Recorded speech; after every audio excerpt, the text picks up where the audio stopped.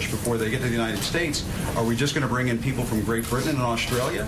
Jim, actually, I have to honestly say, I am shocked at your statement that you think that only people from Great Britain and Australia would know English. It reveals your cosmopolitan bias to a shocking degree that in your mind, no, this is an amazing moment. Sounds like you're trying to engineer the racial and ethnic flow of people into this country. Jim, that is one of the most outrageous, insulting, ignorant, and foolish things you've ever said, and for you that's still a really... The notion that you think that this is a racist bill is so wrong and so insulting. The president claims that the bill is going to reduce poverty and increase wages, and we'll get to that in a little bit. But, Tim, what was your takeaway from what happened yesterday, other than saying, why don't we get cameras out of the press room? Yes, it was a very spirited debate between two very spirited ideologues on the issue of immigration, and one of those very spirited ideologues happened to be a supposedly objective news reporter for CNN, Jim Acosta. I thought both of them were too rude and too personal, but this is how... Trump. This is why people hate the press. Acosta going in there and saying that because of Emma Lazarus's poem, it's un-American to require immigrants to speak English. Forget about how Steve Miller got personal and obnoxious there. The fact is that Acosta's putting out an argument that very few people hold. He's putting it out sort of obnoxiously, and Miller standing up there knows immigration policy much better than any reporter I know. And so I just thought it was let me put it this way. Stephen Miller could have done better.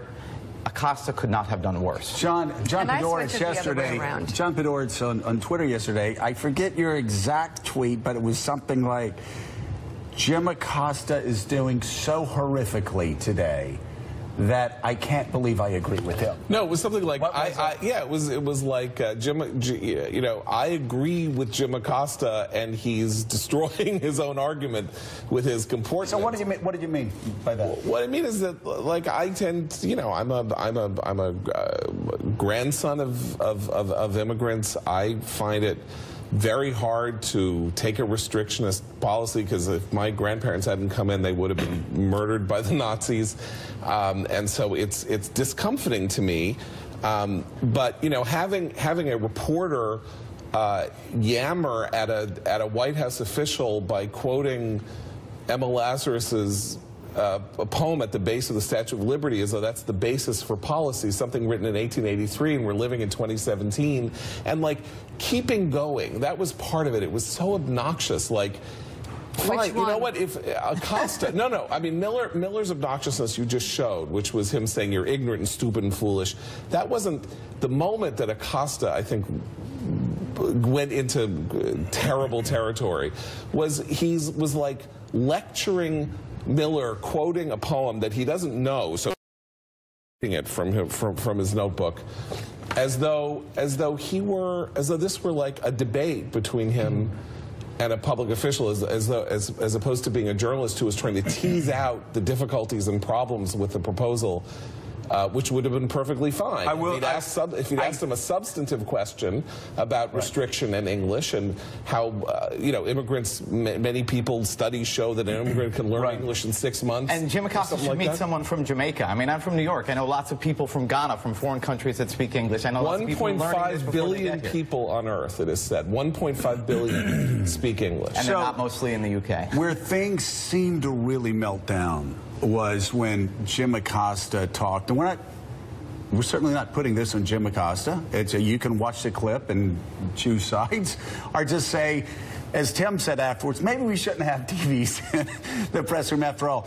But when Jim Acosta used the language of, it seems like your policies are trying to engineer racial and ethnic percentages or something, it sure sounded like something that you would read out of like Mein Kampf or something. I mean, talking about it looks like you're like engaged in racial engineering and ethnic engineering, or something that we would have accused the Serbs of doing back in the early 1990s. At that point, it went off the rails. Well, this is all of a piece. The policy that the Trump administration announced yesterday, the president's crackdown on Latino gangs. He's planning, from what I'm told, to start talking more about building the wall. Trump is pivoting back to the base in a very hard and direct You're saying way. he's going to build the wall? And Mexico is going to pay for it. But I know after that exchange with Jim Acosta yesterday, they were high-fiving each other behind. Yes. I mean, Jim Acosta, I'm a huge favor for the base, because that's not only feeding into the narrative about the policy, feeds into the narrative about the press. Right. And at the same time, I'm going to speak in defense of Jim Acosta this morning, because I don't think there's anybody on this set who hasn't gotten too personal during this presidency. And I don't think that's just our fault. I think this has been one of the most disturbing moments in history, to watch this presidency and the cacophony of lies just spilling out every day. And that's on the record. Everyone can corroborate that for themselves. But lost in the conversation yesterday was the policy, because it got so personal and so emotional on both sides. Who learned anything about the policy and during by the way, that was the problem, Tim. And then I'm going to go to Peter Baker. I wanted to hear the policy. I never got a chance to hear the policy because we were hearing speeches. And Tim, do you think that if perhaps General Kelly was explaining the policy yesterday, perhaps more people would have listened to him because of his maturity, because of his service, because of his sacrifice, because of the respect people have for him? That is something no one has for Miller outside the White House. Miller was put out there for two reasons. One, so that he could pick a fight, and he didn't have to pick it. It came to him. Two, he actually does know immigration policy very well. And I'd love to debate the specifics, because some of his specifics, the general idea of shifting from this lottery and the very vague idea of family reunification, which can go out almost infinitely, shifting from that to skills-based is good. The second half of it, which is reducing the sheer number, our editorial at the Examiner today says we should be skills-based, we don't have to reduce the number, that you really could have Republicans having a good, helpful debate on this, getting some Democrats on board, but instead it all gets lumped together into a Stephen Miller policy. Warbled, having an immigration, I agree. Having an immigration policy that focuses on skills, I mean, that's an 80-20. But you're right. It's also a good debate. It lumps some other parts in there that I think a lot of Americans would have problems with. So